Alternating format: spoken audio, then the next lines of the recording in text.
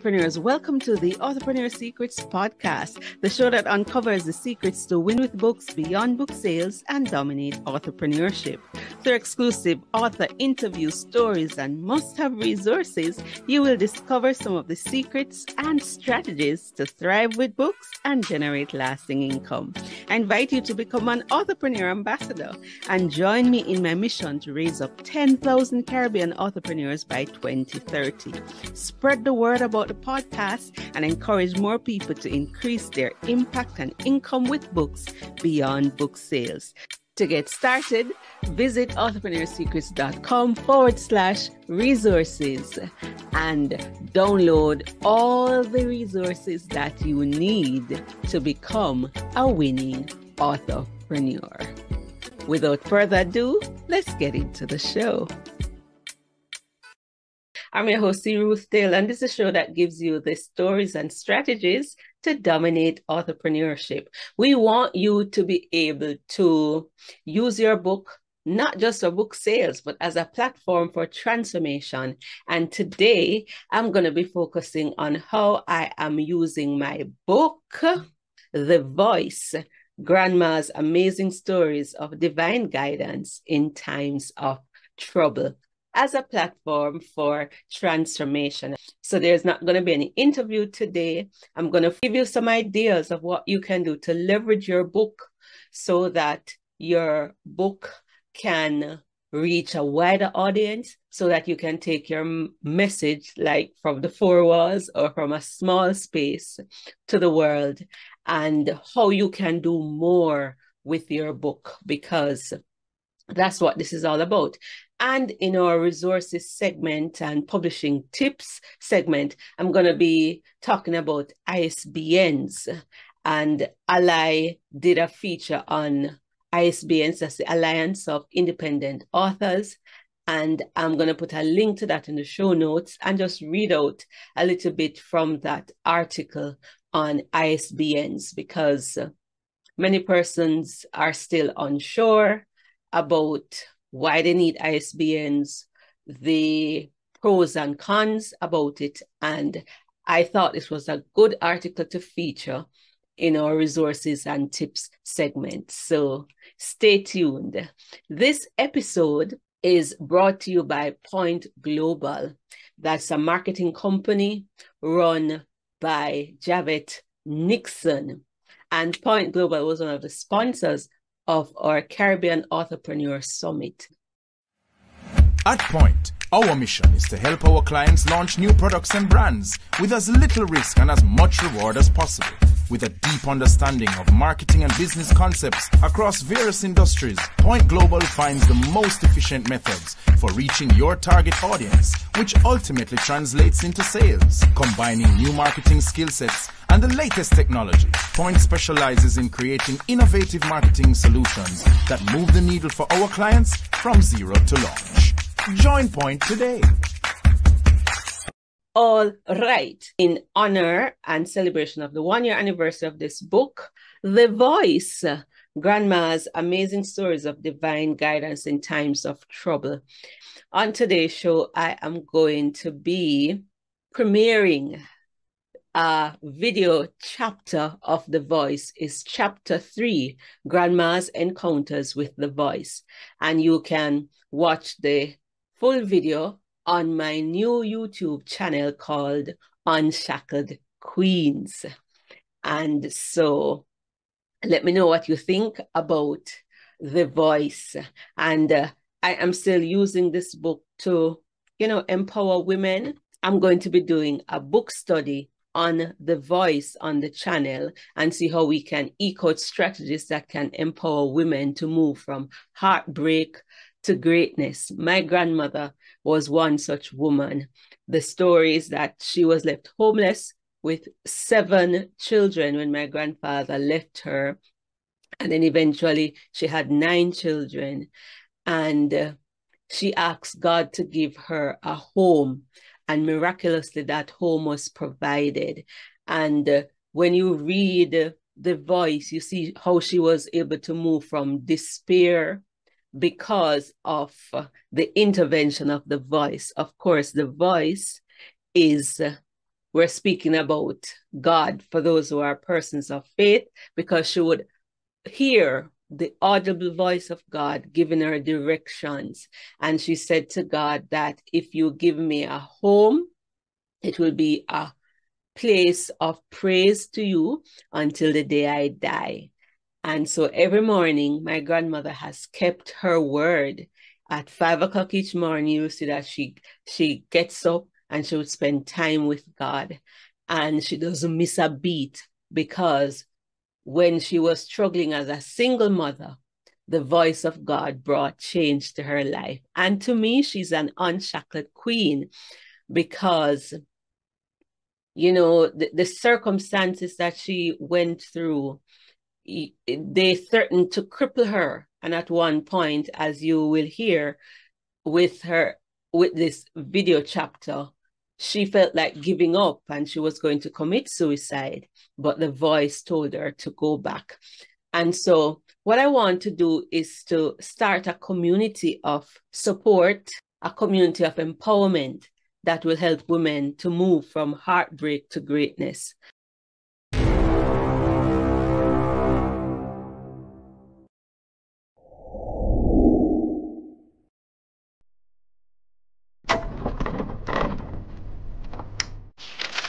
Chapter 3. Encounters with the Voice. My sheep hear my voice, and I know them, and they follow me. Taken from John 10, verse 27, ESV version. Was there ever a time in your life when you felt you were being guided supernaturally? Are you a dreamer? Do you believe in God? And if you do you believe He still speaks audibly today? People who hear voices are often classified as schizophrenic, of unsound mind, or suffering from some psychosis. In these cases, the voices and visions are often harmful and scary to the person experiencing them. In this section, you will hear my grandma's stories of her encounters with the voice. The voice that spoke to Grandma was never scary, and it always guided her to success. Sometimes it warned her of danger or sent her to help someone in need. She was similarly guided in dreams. In her dream, she would receive word of comfort, warnings, predictions of things to come, or encouragement to overcome adversity. The voice and her dreams gave her hope and strength to raise her children. Both were instrumental in protecting the lives of her children and grandchildren. After reading, the verdict about the supernatural will be yours. Go back to your children. The voice speaks. This was an occasion when the weight of the care of her children became unbearable, and death seemed like the only option.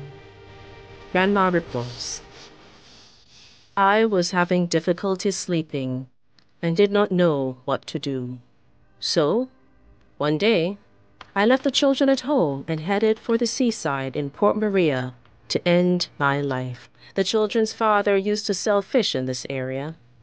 I remembered he always had a small Bible, but I could not find it. It seemed to have been misplaced. When I arrived at the seaside, I found the Bible washed ashore with a dead fish in it. Nevertheless, I was still intent on drowning myself in the sea.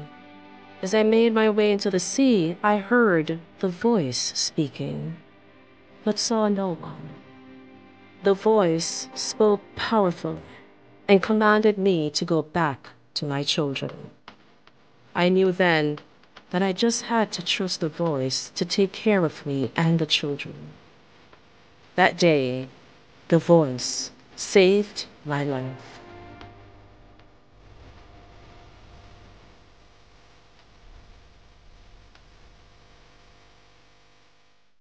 As I build this new channel and this new community, there's going to be weekly teachings and stories and videos and interviews and book studies, and it's going to take up quite a bit of time. And so you can use your book in innovative ways, not just to sell it. And so join me on May 9th, my birthday, for this live broadcast where it's going to be a birthday celebration, a book launch, and the launch of a ministry around a book. And again, that is just an example of how you can repurpose your book to increase your reach, to impact more. And sales will also come as a byproduct of that. All right, so that's it for the latest entrepreneurship venture. And before we close this episode, I just want to give you some publishing tips, and that is related to ISBNs. There is a good organization of which I am a part, the Alliance of Independent Authors. And when you become a member of Alli, they have different resources to help you on your publishing journey. And I am going to share one of the articles on ISBNs. So Alli has a short publishing guide, and they have different guides for authors depending on the topics. And if you're a member, you can go to allianceindependentauthors.org and you can find these resources. So what are ISBNs? ISBN is the International Standard Book Number, and it's a unique identifier attached to a book. The purpose of the ISBN is to establish the identity and the title of the edition and the specific publisher. So each ISBN is unique to that edition of the book, and it can enable tracking and marketing. And it is used by booksellers, universities, wholesalers, and distributors. Think of it is a barcode. It's an identification number. In fact, you use the ISBN to create a code. It's like a tracking number for the different version of your book. And there are over 160 ISBN agents worldwide. In the Caribbean, or in the English-speaking Caribbean, we have CARICOM. CARICOM is one of the distributors of ISBNs, and you can get ISBNs from CARICOM affordably. In fact, during the Caribbean Authorpreneur Summit, we had a presentation on that, which at some point I can play a portion of that session so you can hear more. Now, do you need an ISBN for an ebook? Technically, it depends. Some platform or most platforms don't require it. Amazon doesn't require it. But one of the things is that Alli is recommending that you purchase and use your own ISBN, one for each format: hardback, paper book, ebook, and audio. Alli's reasoning is that owning your ISBN makes you the publisher of record rather than the platform where you've used it. So if you took a free ISBN from Amazon, you don't own that ISBN, and you can't take that ISBN to another platform. All right. So one of the biggest advantages of self-publishing is that you are the publisher, you retain all rights. And so they're saying, why allow somebody else to be identified as a publisher? When you use the free ISBN on Amazon, your book will be marked as independently published. All right. So one of the things they are saying is that not owning your ISBN adds to the indie author invisibility. And so Nicholson, Bowker, and the others who distribute ISBN, they often provide reports on the publishing industry each year based on ISBN tracking. And if as an indie author you don't use your own ISBNs, then we still remain a shadow in the industry. We remain invisible. And so when they're giving the reports in terms of author income and sales and how books are doing, we will not be factored in. So here are some, quick questions that many times you want answered. For example, if you make changes to your book, what kind of changes would warranty you getting a new ISBN? So if somebody is reprinting a book and just adding a new chapter, do you need a new ISBN? Alli says yes. Whenever you add or remove a significant amount of material, altering the content of a book, you need a new ISBN. What about if you're republishing the book with a new cover design. Should you change the ISBN? Alli says no. A change of cover design with no changes to the content of the book should not have a new ISBN. What about if you're changing the binding of the book to paperback rather than hardcover with no other changes? Alli says yes, changing in binding always require a new ISBN because that would make it a different version. So from hardback to paperback or vice versa, it requires that. What about if you want to change the trim size of your paperback? Will you need a new ISBN? Alli says yes, changes to the size always require a new ISBN. That was new to me. And each set of numbers within the 10 or 13 digits also have a meaning. And here's another question. I am moving country. Can I take my ISBNs with me? Alli says that ISBNs are country specific and can only be issued by an appointed agency in each country. In the United States, ISBN are purchased through Bowker. In the United Kingdom, they are purchased through Nicholson. In Australia, through Authorpreneur. And as I said, in the Caribbean, we can go through CARICOM, through your national library. So here's a final question from this that I'm going to ask, because I want to invite you to go and check out this link so that you can read more thoroughly and get your questions answered. Can you buy an ISBN on behalf of someone else? They're saying no, an ISBN makes you the publisher of record. So once an ISBN has been issued, it can't be resold, reassigned, or transferred. It's an imprint. An imprint can be assigned, but the original purchaser will be listed as a publisher of record. Say like in Bamboo Sparks, you don't want to get an ISBN of your own. If you use Bamboo Sparks ISBN, you are going to see Bamboo Sparks listed as a publisher. Now, does that make Bamboo Spark owner of the copyright of your book? No. So it depends on the publishing arrangement that you have. And here's a big question before I go. There is a thing that persons are thinking that if you have an ISBN that it protects your copyright, and Alli says no. So that's a misnomer, but I would want to encourage you to go and check out this article. So that's it in terms of tips and resources to help you on your publishing journey. So the takeaway from this episode, I want you to remember that your book is not just a product to sell. You can use your book to launch a movement. You can use your book as a launching pad for a mentoring program.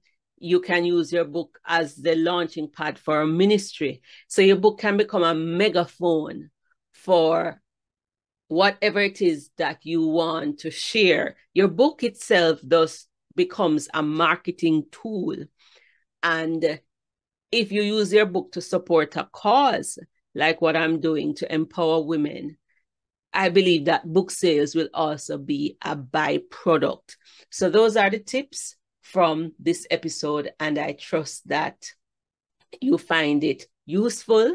And let me know in the comments on YouTube or on the other podcast platforms if you think this is something that you would also want to pursue, from book to ministry or book to mentoring, book to movement. How are you using your books as authors? Are you just focused on just selling the book? And I trust that you found the tips on ISBNs useful. This is Ruth Taylor saying, join me on Tuesday, May 9, 2023 at 6 p.m. Central for the launch of Unshackled Queens, celebrating my birthday. And the focus is on turning shame to strength and launching that new community for the upliftment of women called Unshackled Queens. Ta for now, until next time.